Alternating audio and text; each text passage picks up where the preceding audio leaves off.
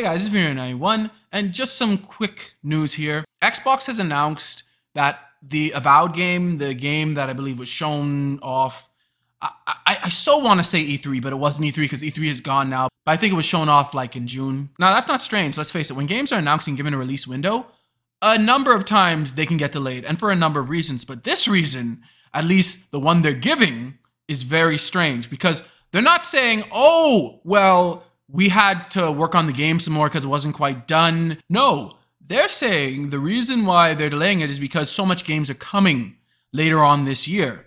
And they specific, I'm not going to read the whole statement, but specifically to give players backlogs some breathing room. Like, that's a strange reason. Like, basically, they're just saying, hey, guys, there's a lot of games coming out, and we know you won't be able to play all of them, so here's some breathing room. I really think they more so did it because with a lot of games coming out, you know, they want less competition. That makes sense. Like, why release your game when a lot of other games are coming out? Less competition if you release it later. But I'm hoping this doesn't backfire on them because a lot of people buy games, obviously, when they're on sale during like the Thanksgiving and Christmas period. So hopefully these people still have money later on to buy Avowed on February 18th. But hey, we'll see. Maybe the strategy will work. Maybe it won't.